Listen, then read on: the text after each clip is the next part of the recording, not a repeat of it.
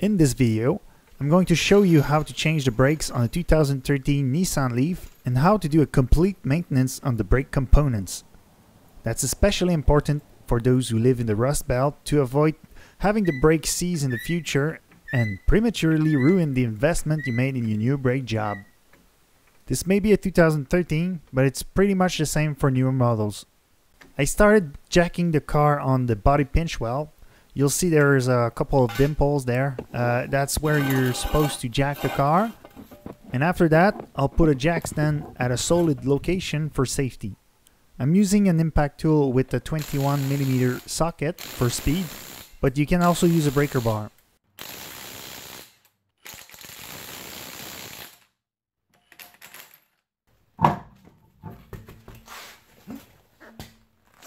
You're going to need a 14mm wrench to remove the slide pins and free the caliper. There's one at the top and one at the bottom.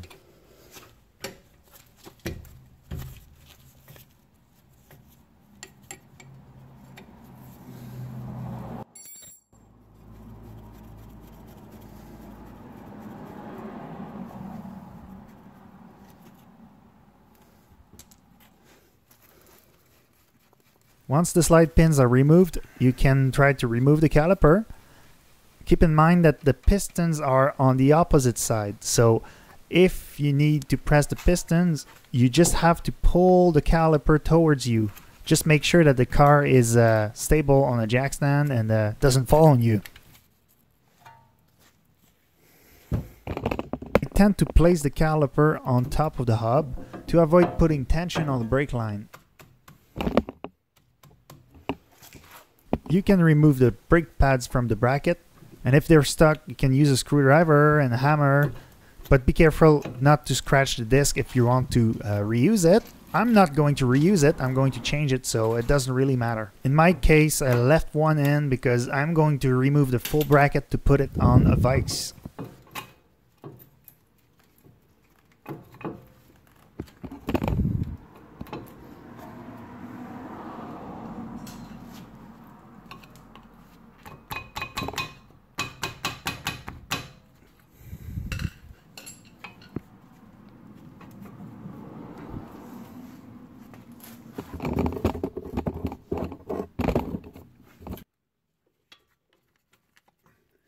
I'm using a 19mm socket to remove the two bracket bolts.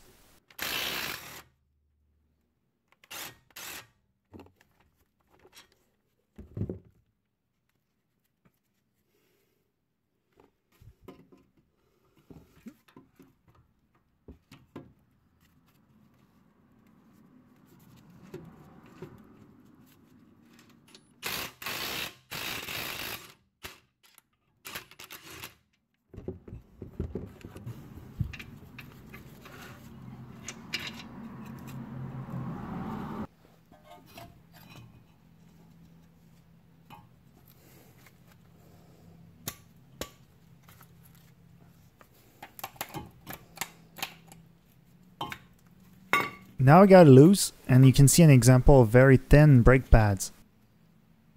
Some other car models might have a Phillips screw keeping the rotor in place, but on the Nissan Leaf it's just the wheel sandwiching the brake rotor on the hub. And as you can see here, the brake pads weren't making good contact with the brake rotor anymore. If you're having a hard time removing the disc from the hub, you might have to hammer it from behind, but then you can't really reuse that disc anymore because it's going to be slightly warped.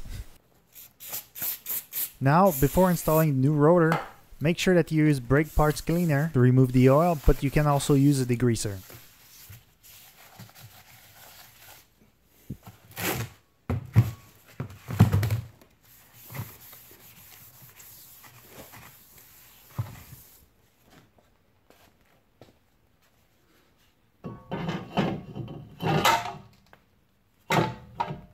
For the cleanup part, I put the bracket in my bench vise, and I'm starting by removing the old stainless steel clips.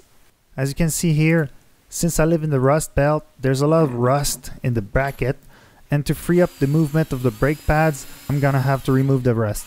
So I started with a wire brush. I cheated by using one on the drill, but you can use a manual one. And then I used the file to restore the finish.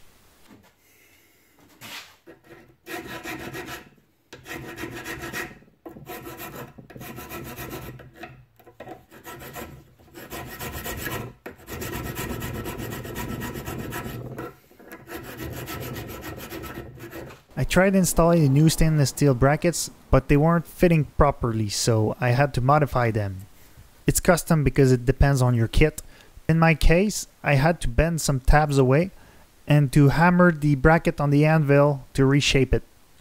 And as you'll see, it's a bit custom, so you have to try and test and try again. But once it fits, it won't pop out.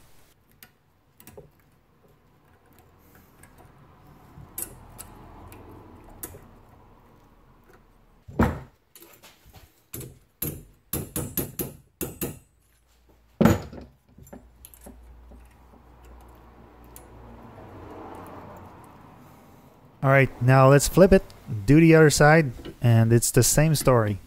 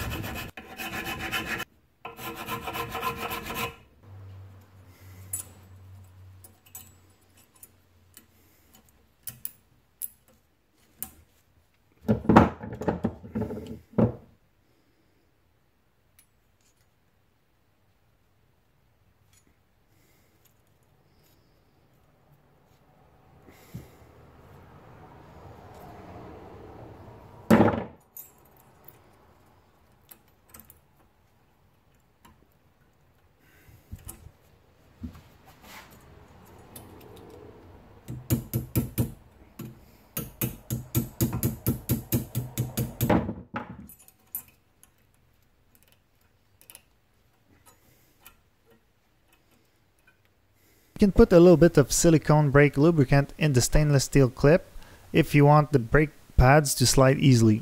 You'll also use it to lubricate the slide pins.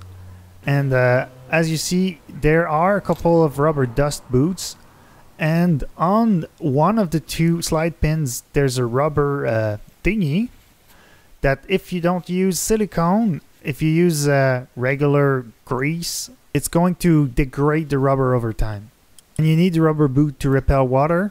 I've lost the rubber thingy on some of the slide pins, and it still works. I don't recommend using anti-seize because it contains some grit and it's not designed to be a lubricant.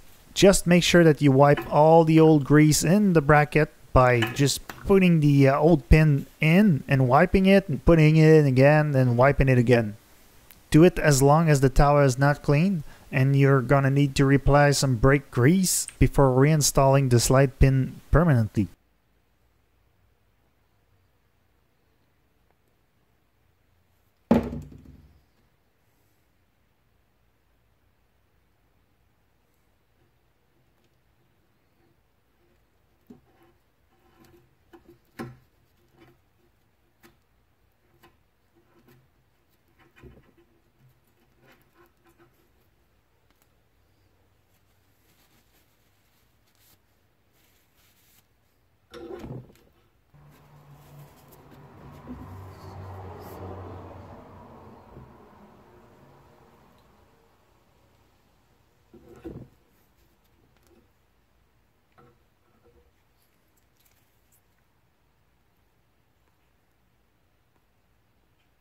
Here, I'm reassembling the bracket, and you can use some anti-seize on the 19mm bolts if you want. But as you can see, the brake pads are already there. I think I lost the footage, but I put in the bracket first, and then the brake pads should slide in easily. If you see metal pins sticking on the side of your brake pads, that might be the wear indicators. And on my brake pads, I have one on each pads, and you can see them. They're just a bit over the stainless steel clip. And for those interested in torque specs, for the caliper bracket, it's 122 foot-pounds for the 19mm bolts, and for the caliper's slide pins, it's 20 foot-pounds for the 14mm.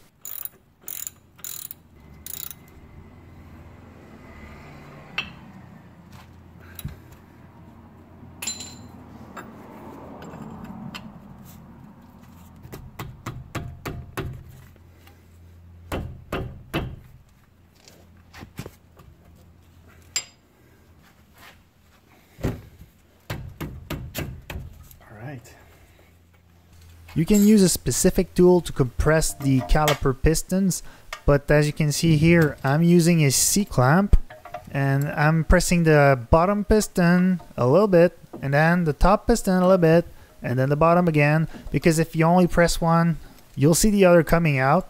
So you want to press them evenly, and you don't need to press them completely in the caliper, but you need to leave some space for the new brake pads since they're going to be thicker. I could have used one of the old brake pads to press both pistons evenly with the C-clamp.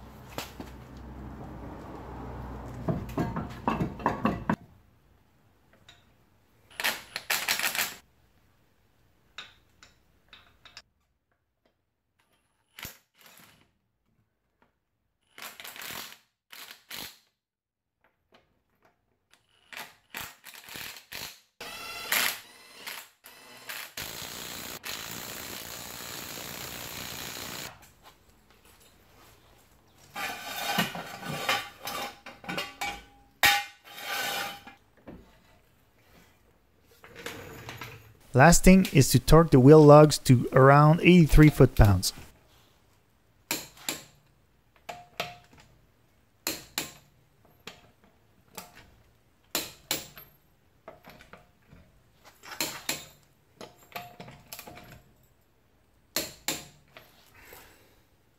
So, now it's 2 years after I've done this brake job, and after 2 brake maintenances, you can see that the brake contact is still excellent. And although it's showing signs of rust, those brake rotors are going to last for many years to come. As of this video, I'm still not monetized on YouTube, so if you could subscribe, that would help a lot. And you can leave a comment and I can try to answer questions in the comment section. Thanks for watching.